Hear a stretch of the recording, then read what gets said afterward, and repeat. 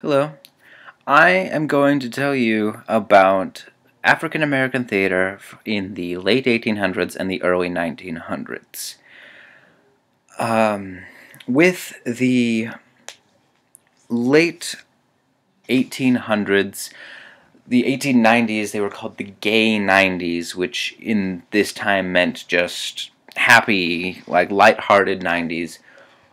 But this was also the time during the when the court case Plessy versus Ferguson happened, which created the whole, which made the Jim Crow laws a thing, which was the idea of race being separate but equal, which created, a separate schooling system, separate water fountains, all that stuff.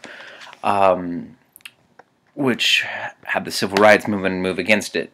However, during this time, it was a very difficult time, and African American theater, there were a lot of actors who would play stuff like ragtime, which, ragtime became very big, which ragtime, classic music came from like saloons and whorehouses, and were incorporated into musicals.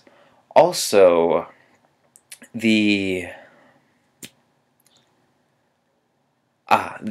rise of film, the growing prices of tickets for theater, and just the culture of the time, and the fact that a lot of theater at that time was starting to run out of ideas, gave way to a new style of theater. The old kind of just very song-based kind of gave way to a style of theater that had more plot to it and was a bit more like the musicals we've seen later on.